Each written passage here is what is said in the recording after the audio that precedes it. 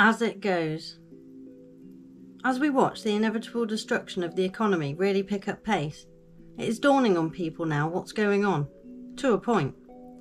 It may be pubs leading the way in the news and on social media, and with the reach they have, it can only help to be shouting it from the rooftops. But all business premises are going to be affected, and homes, schools, supermarkets, and the list goes on, covered the other day in pubs, inns and taverns. But what of the mental impact it's having on people? The anguish being caused directly to the people shutting up shop and losing their livelihood, and to the folk who have to watch it happen, feeling helpless, angry and dismayed at what is unfolding. And rightly so. It's a travesty, and not one that can be recovered from lightly. Once they are gone, they are gone. Seeing and hearing constantly about terrible things happening, things that are coming, and nothing to look forward to can have a devastating impact on someone, child and adult alike. That by itself can be debilitating to some, even if we did see it coming. They made it clear where it was going, but hoodwinked a lot of folk into thinking they would never let it get to this, while the rest saw the obvious switch, meaning it would actually lead to this. Remember when they introduced furlough? Billions on it, for people to sit nicely at home and play the game. And some of us said they were setting us up, and there would be a huge cost to it, not just in money. Well, now this is the next level of the same game. It was always a trap, and some just jumped right into it. Many did, millions in fact. And it was enough to lead us to here, where there are still billions of pounds available to help you, but they don't want to.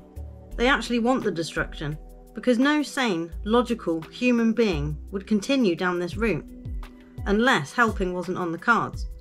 Once you understand that you're actively trying to hinder and destroy, it makes a lot more sense when you look around, to what you see here.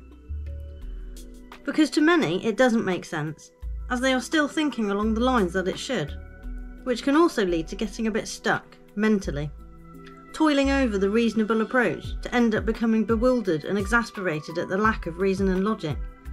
And there one stays, in a state of mild shock and never quite moving forward to the next stage, anger. Plenty are there already, don't get me wrong, but they are stuck too, as the anger can't be resolved and therefore festers and grows, part of what they are counting on, but isn't as straightforward as you might think. The consensus is they will push for civil unrest, impose martial law, and then the implementation of the digital prison is rolled out in full, which I don't argue with, but that only works if the anger they have created is not directed at them. It needs to be people against people, fighting each other for a place in the new regime. Division and hatred are used as weapons as much as any violence or artillery, but they are not as obvious, so many don't even notice. A major red flag should have been at the beginning of this debacle, when they announced that they had a nudge unit of behavioural scientists drawing up plans to convince, manipulate, coerce and brainwash people into complying, but making it seem like their decision. I knew then that they would use that against people when the time came, and indeed they did. Now, when it comes to liability, very quickly becoming a taboo word, they very quickly positioned themselves away from responsibility, showing really why those coercive methods were used. But they still sound quite cold and detached when named as such. Let's call it what it really is. Fear tactics. Also dubbed Project Fear. I started using this name early on. As others did, it seems.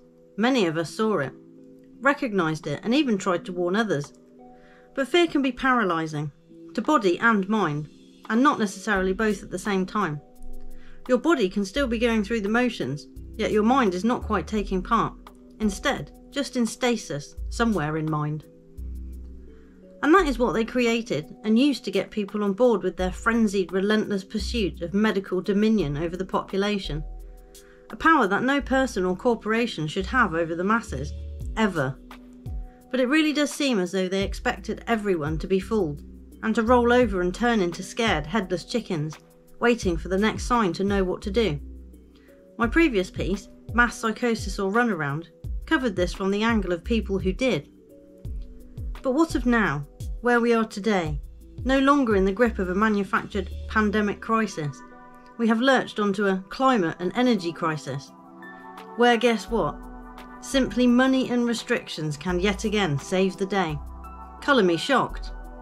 Not only are we witnessing what appears to be the biggest money laundering operation in plain sight, everyone is being taken down with it. Well, everyone at a certain level of society anyway. And whether they thought we would be too stupid to see it, or that everyone would just get on board with their sinister, heartless, illogical and deviant plans, I'm not sure. Given the stresses they have presented to people to now have as a daily routine, I suspect many people are not falling in line, or just going along with the new rules set before them. Enough are though, and that is where it gets interesting. Because I've speculated on there being a split society in my piece, there was always going to be two. And it seems a split is occurring. Not just with the divides of old, class, politics, money, race, employment, location, but with new added ones for foreign politics, personal medical history, illnesses. It's a systematic sensory overload, and one that many aren't meant to make it through mentally, physically, emotionally, or financially. Because if they can't get to you physically, they will try to get to you mentally, through real or virtual threats and its knock-on effect.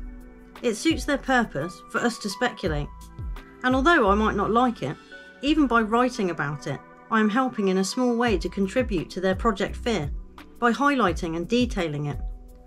But I do it in the hope that by explaining it and breaking it down into a logical format, that others may be able to see through the illusion that they have us all over a barrel, because at this stage, that is only how it seems.